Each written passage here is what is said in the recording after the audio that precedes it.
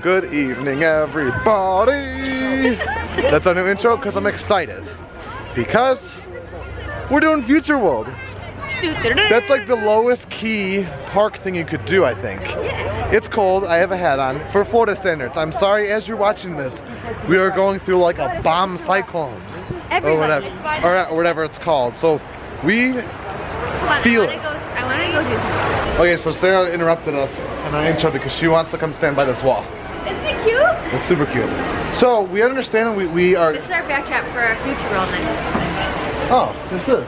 Whoa, you can see the spaceship right through that hole. We get and feel, we feel for everybody who's going through the tundra because we lived in Chicago for 26 years. We have felt it. So stay warm, stay safe, check on your neighbors. But we're doing Future World, which means Beverly!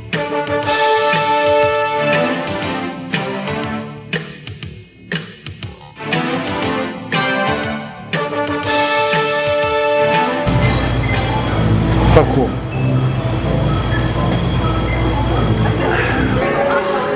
This music, it's dark, but it's really like we're under the ocean. First ride of our Future World evening? Nemo. What's it called? Finding, or Nemo. Oh my gosh. Nemo and Friends? Nemo and Friends? Something The like Seas that. with Nemo and Friends? The Seas with Nemo and Friends. The Seas with Nemo and Friends.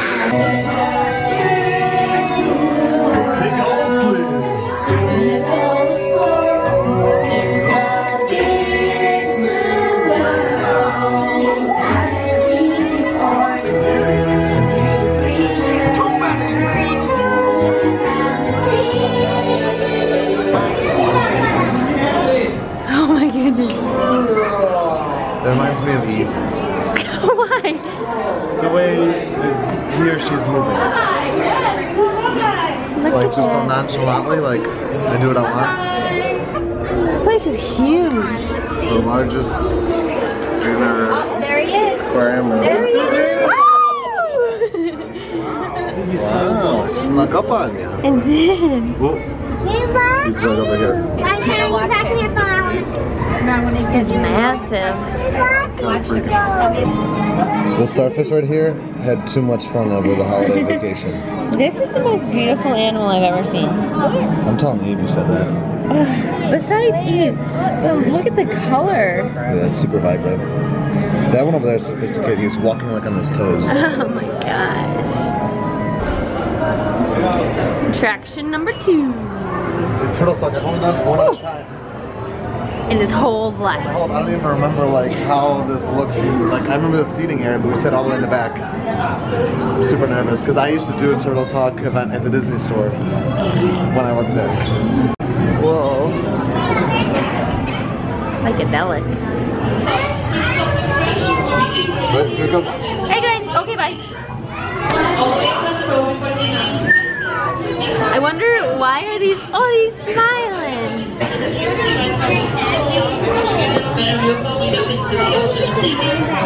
Really? We saw that one go up and come out of the water. 1, 2, 3.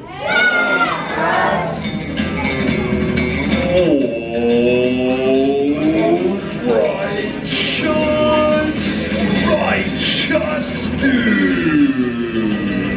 Oh, dude. Check out the double aerial with the classic 360, dudes.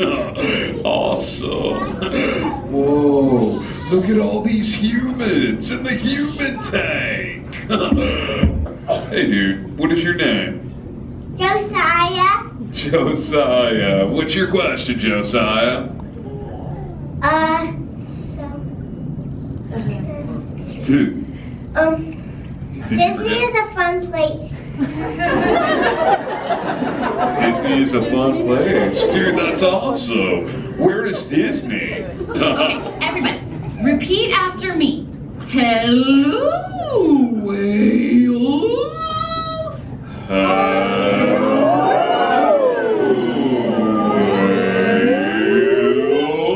Whoa, awesome job, human dude. Cool. Never seen this before.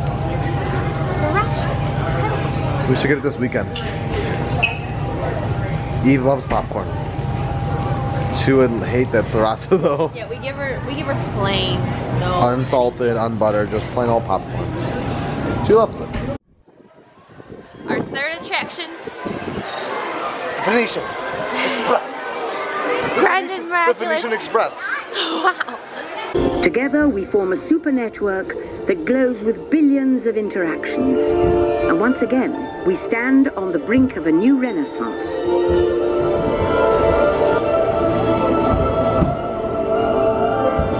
After 30,000 years of time travel, here we are, a truly global community, poised to shape the future of this, our spaceship Earth.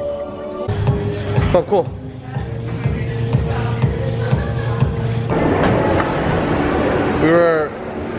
That decision just got easier for us.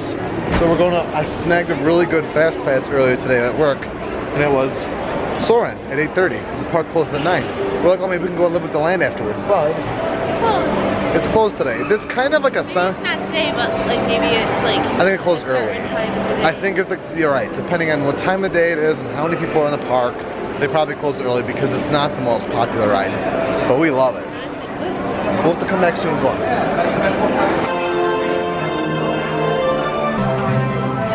Attraction 4?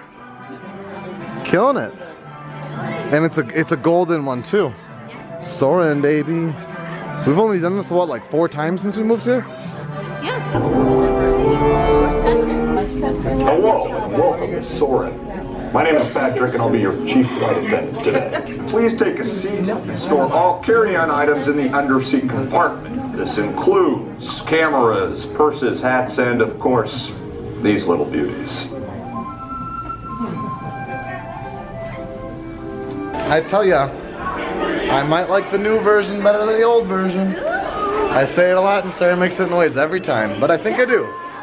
I just love the smells of both. I think I might like the smells of this one more. The orange is the only thing that trumps everything, but my second, third, fourth, and fifth favorites all come from the new one. Like the grassy plains. Oh, all of it. Super good. I just wish it wasn't a CGI, but hey, what are you gonna do? Club Cool. But it's closed, they're not letting us in. They're letting the people in there finish up and then saying, go home. Mouse gears, eliminations, mouse gears. Let's do mouse gears and go home. Because we have to take down our Christmas tree tonight. Yeah, that's super exciting.